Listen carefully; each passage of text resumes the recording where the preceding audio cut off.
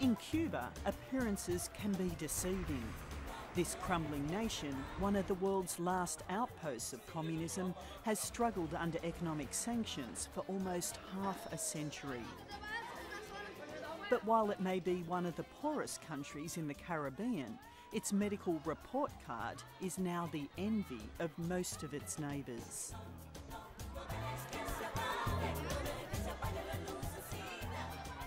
Infant mortality rate, under 5 mortality rate, maternal morbidity and mortality rate, life expectancy, all of these healthcare indicators are far better than any other country in the region. You know, this crazy situation, how has Cuba done it? How has Cuba achieved that? How have they managed with such severe sanctions against them to achieve that? In Cuba, armed with little more than the absolute basics, even a facelift is possible, and it's free.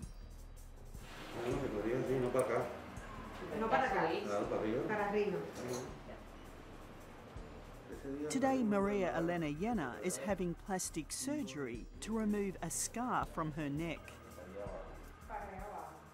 But this is not an operation for the faint-hearted patient. Maria is wide awake. In more affluent nations, such a procedure would be done under a general anaesthetic. The only pain relief here is administered locally.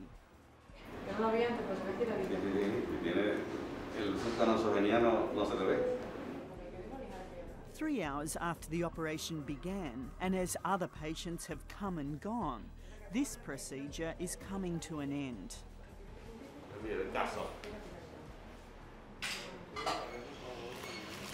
Vamos a ponerte un poquitito más sentadita. Ahora, cuando yo te mande, abre la boquita. Abre la boca. Maria is just moments from going home. Pásale por ahí, por donde yo quiero. Por donde tú me indicas ahí. Es posible que te apretezca que apriete un poco por la noche y esas cosas.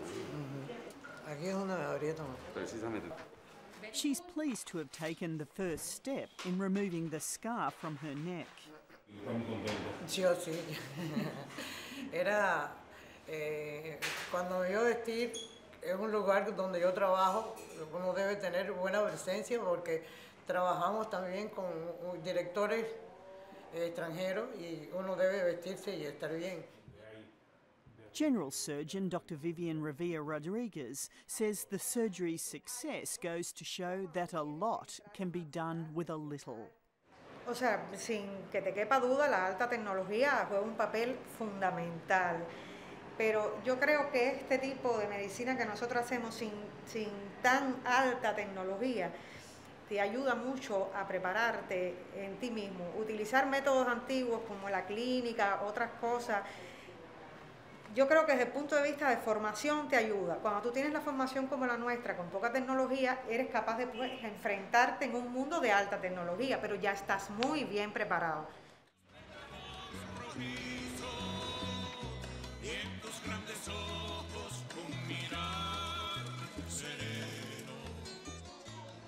Despite the impact of sanctions, something appears to be working here.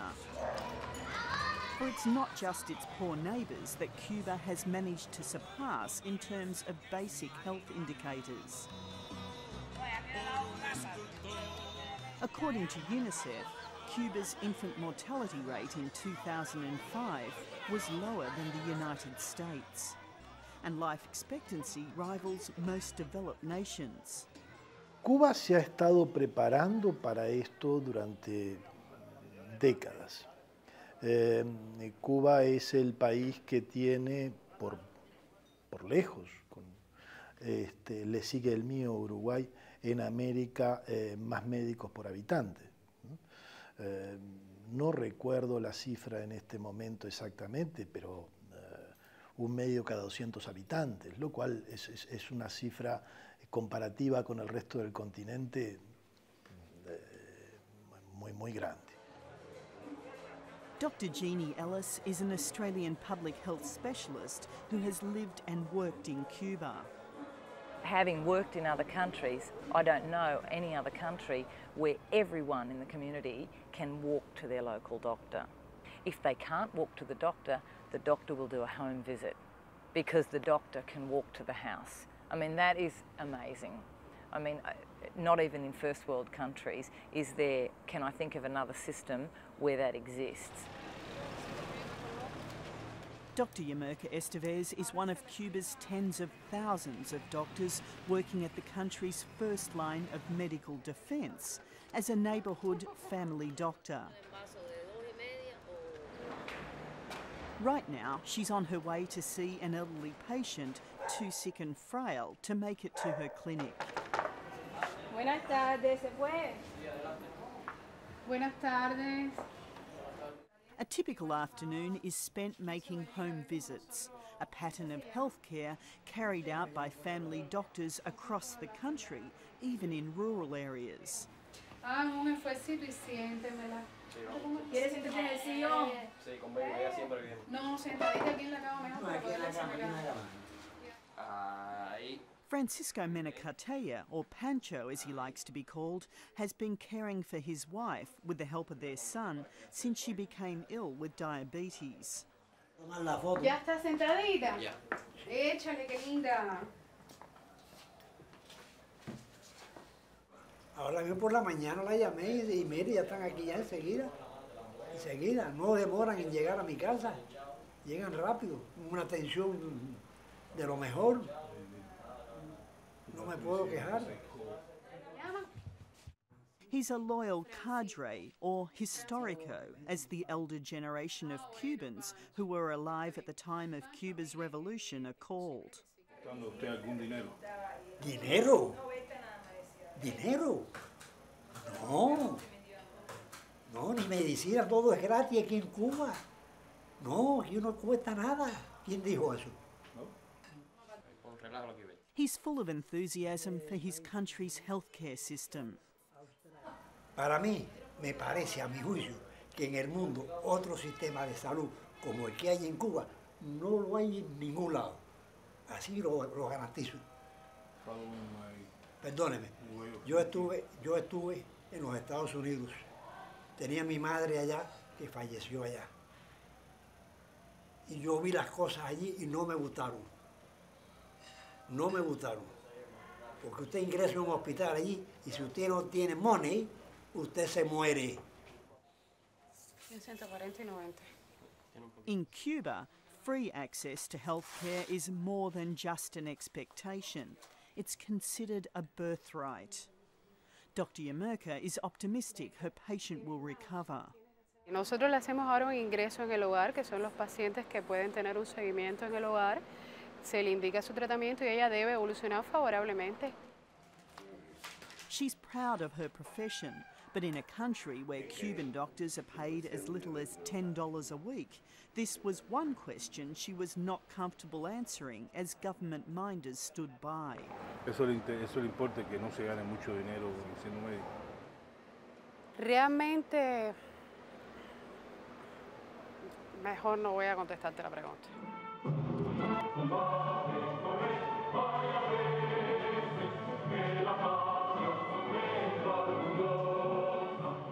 When Fidel Castro seized power in Cuba in 1959, half of the country's doctors fled overseas. But the nation's health system and its level of education have since become much flagged cornerstones of the Cuban Revolution.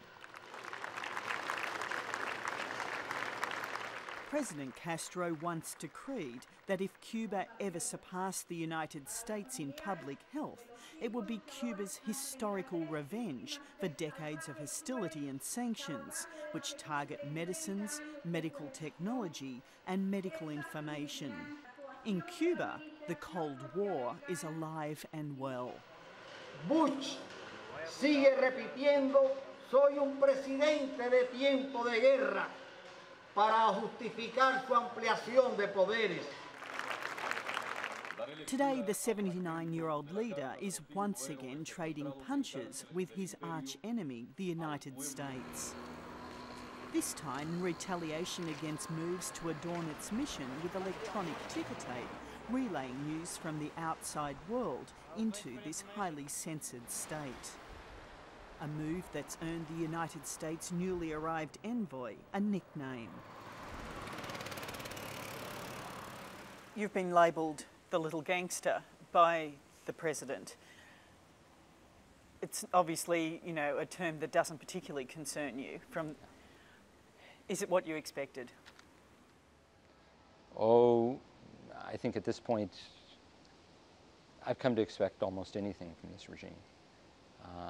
I'm not surprised by anything from this regime.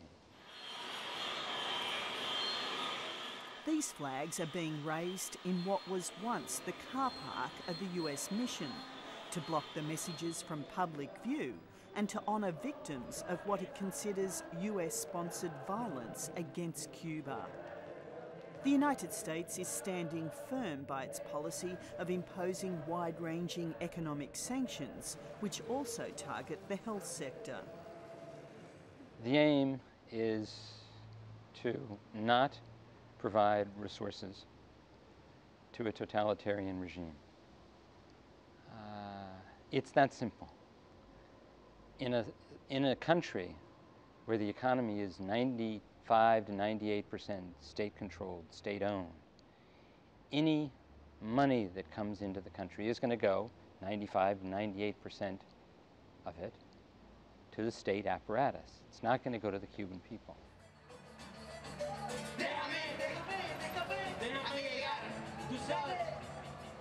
The United States remains the world's largest medical market.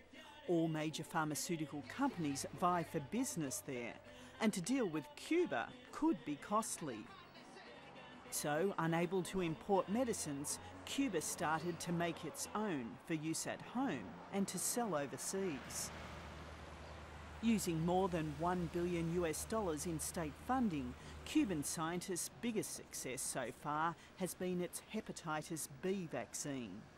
How many countries are you selling that to? We are commercializing hepatitis B to many countries, more than 44 countries, in fact. Last year, biotech exports doubled to $300 million, a major boost to Cuba's health budget. ¿De quinto año de qué carrera? Manuel Reyes Perez Castaneda is a research scientist turned business executive at one of Cuba's largest biotechnology institutes. We received an investment of $1,000 million in the 90s. With all the product that we have generated, we have paid back already all this investment, and we are working right now in positive cash flow. I guess as the saying goes, that adversity is the mother of creativity, and it's true. Cuba has had to, in the face of adversity,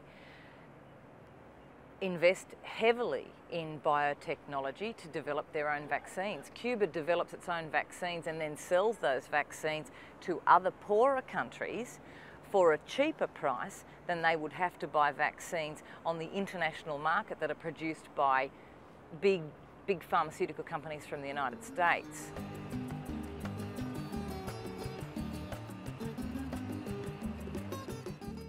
There's no doubt that Cuba's medical achievements have won it kudos at home and abroad. But it's the training of thousands of international medical students for free that's marking Cuba's stamp on the region. Todos los estudiantes, este es un proyecto totalmente gratuito. Esto es un acto solidario de Cuba que sigue su ética desde los principios de la misma, los principios de la revolución, donde la enseñanza en Cuba es gratuita y la cooperación también que hemos hecho con los países en la formación de recursos humanos es gratuita. En la escuela no se paga nada. The Pan American Medical School is the brainchild of President Castro. More than 12,000 students are currently studying here. They come from as far afield as East Timor, a 6-year all-expenses-paid study program aimed at mass-producing doctors for the developing world. The first class graduated last year and have now returned home to work, a condition of the course. planteado que a partir de este año y dentro de unos 10 años más, nosotros podamos llegar a formar en el país aproximadamente unos 100.000 a 150.000 médicos. This is medical diplomacy at work, though it's not something the school's director will admit. Bueno, nosotros realmente el término como tal no lo manejamos, porque Cuba realmente yo creo que de una forma muy sencilla, de una forma muy solidaria, de una forma, diríamos, hasta muy humilde, ¿no? Pues contribuye en lo que puede con el mundo, no dando nada a lo que nos sobra, sino compartiendo las cosas que tenemos. A diferencia de lo que ocurre en los cambios neurovegetativos, que las neuronas... Nikita Thomas is a second-year medical student. She's one of a group of 70 from the United States. The majority of people that are here are from immigrant parents, from cities that are underrepresented, you know, on the poorer end of the class system, I guess you can say. So on that level, we are majority, minorities in the States of color, Latinos, African Americans, Caribbean Americans. It may be illegal for American citizens to visit Cuba, but there's a legal loophole when it comes to studying for free. But it's not just medical knowledge she'll be taking home. The thing that I'm actually very, very pleased about is the lessons that I'm learning outside of the classroom, actually. I mean, I come from such a place that is so full with consumption and individuality, and to come to a country where it's more about me, my brother, my sister helping, not more of just me, mines, and what I can get, and learning that a lot of the things that we have in the States is really not necessary. Here I'm doing without and I'm fine. Cuba itself currently has one of the best doctor-to-patient ratios in the world, and its own training programs are producing surplus doctors.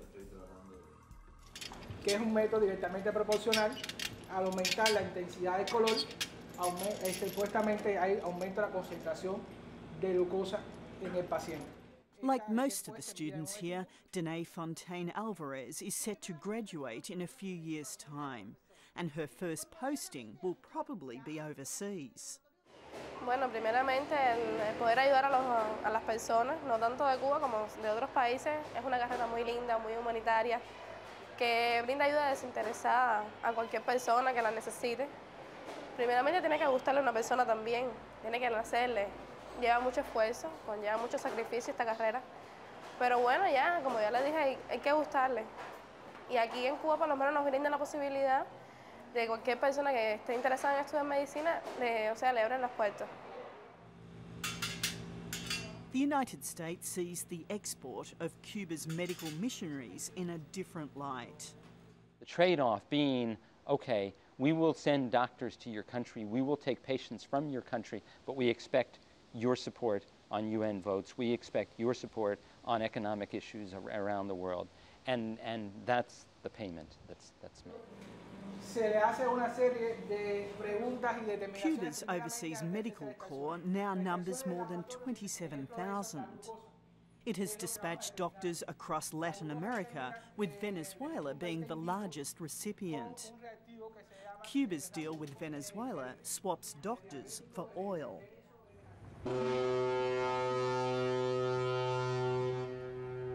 Cuba gets 90,000 barrels of oil a day for the next 15 years, a cut price deal on oil reported to be worth up to $1 billion. In return, Venezuela gets more than 22,000 Cuban doctors. Yo no tengo una cifra del dinero que Cuba gana con los médicos en Venezuela, definitivamente, pero una parte de lo que los médicos producen se usa para la importación de petróleo. Pero yo sostengo que lo más importante es la seguridad en el suministro, o sea, tener un suministro seguro, estable, por un acuerdo de gobierno, es para los países que no producen petróleo una garantía.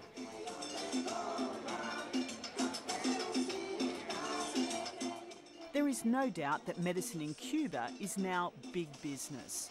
Revenues raised across the health sector now rival those generated from tourism. Cuban authorities are reluctant to release official figures, but government economist Dr Juan Trainer says figures released last year give an indication of the worth of the health sector. Around 2 billion and a half, maybe. And the tourism sector? It's the same figures. And now Cuba has combined its health and tourism sectors, profiting from medical tourism. Scores of Venezuelans are lining up for free eye surgery in Havana as part of the two nations' medical care for oil deal.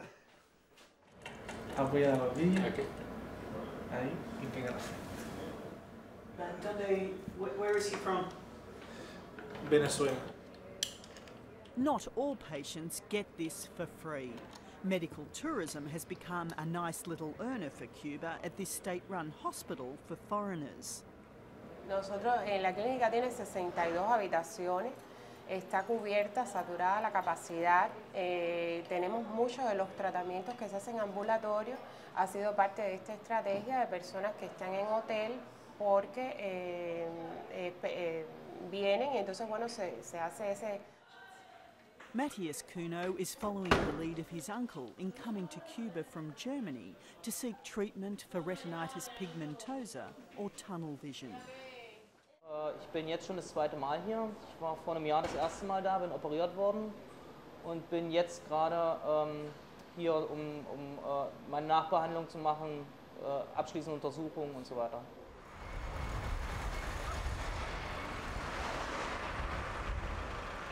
The United States, a nation where medicine is very much big business, has responded by accusing and condemning Cuba for attempting to do the same. Why is health and medicine targeted? Because medicine has a humanitarian aspect and it has a business aspect. And so what we're targeting is the business aspect. And so much of what Cuban medicine is a business. It has nothing to do with the humanitarian side of, you know, the Hippocratic Oath and curing someone who's sick. It's about business, and it's about cold, hard business. Cuba's health system has evolved out of necessity. The battle to beat the sanctions is a constant in everyone's lives. But there is also hope that if the US ever eased or dismantled its economic blockade, increased prosperity would flow to all. Y yo estoy convencido de que si los Estados Unidos levantaran las sanciones a Cuba, muchos norteamericanos vendrían a Cuba a tratarse y a solucionar sus problemas de salud porque no tienen cobertura de seguro médico en Estados Unidos. Y Cuba sería una opción mucho más barata y de mejor calidad inclusive que las opciones que tienen en Estados Unidos.